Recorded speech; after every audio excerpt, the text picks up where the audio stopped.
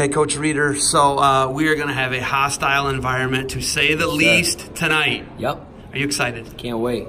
Can't wait. Coach Hill did a great job advertising this duel and pumping it up, and we're fired up. It's standing room only. There's people in there ready for this to go, and we're an hour away. We're not even, like, weigh-ins are 10 minutes away, right? We're even weighed in, and there's people in there ready to go. So they're saying, okay, capacity's 900. Yep. He's saying there's going to be between 900 and 1,000. Yeah, talking to Coach awesome. Mulligan. And Mulligan's his kid's in the lineup. Yes, sir. Yep. Right? Pretty tough kid. Yep. PA state champ 2 times. So you guys, you know, last night you went 9-1 against Buffalo. Mm-hmm. You got the first takedown in every match, but 84, which there was no takedown, and 97, right? You got the first takedown in 8 of the 10 matches. How important is that, going out and controlling tempo? I just think that's what we pride ourselves. Hustle, effort, and attitude is all we preach, and just bringing the fight. That's kind of what we tell our guys. You know, our message last night is, what's your identity? Our identity is hustle, effort, and attitude. Go let it show in your wrestling. Go get that first takedown. Bring the fight to them, and they did a good job of doing it. All right, you guys go out there. Out to San Diego the week before. Travel, that's something I talked to you guys about. Doesn't sound like the travel has really affected you guys that much. It was a great trip. We were out in San Diego. We got back Saturday midday. We had the rest of the weekend, and we came out here Wednesday. When you look at that, you know, that's really preparing people for life, what you guys are doing right now. Yep. If someone runs a business or they're in corporate America, they're going to travel like this. Mm-hmm. But you're putting more layers on top of it. No, it's great. And I think we designed our schedule a little bit like this in the month of November into December. We're on the road. We're on the road the first 4 or 5 weeks of the season.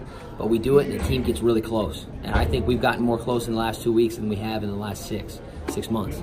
So we love being on the road. Our guys love being on the road. We love competing on the road. We tell our guys, you're going to win a national championship on the road. You're not winning at home.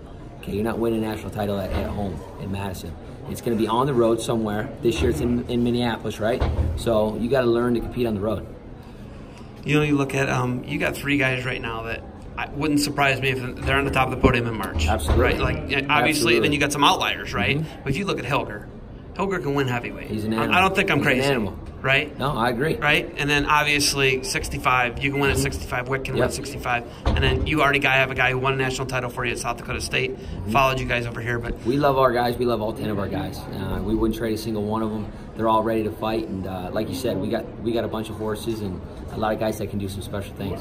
So Moran, round of 12er last year, right? Yep. Well, how do you get those other guys? How do you get these other guys? How do you get them to get on the cusp, but get in there, get in that top 8, and team trophy ultimately is the goal. A lot of people, Absolutely. 3 years team trophy, that's crazy. Or 2 years team trophy, that's crazy, right? Yep. People think that's crazy. It can happen this year. Absolutely. What do you got to do to get the Just other consistency. guys? Each time we're going out, we're trying to perfect our performance and making that each weigh in, each time you're on the mat, a little bit better.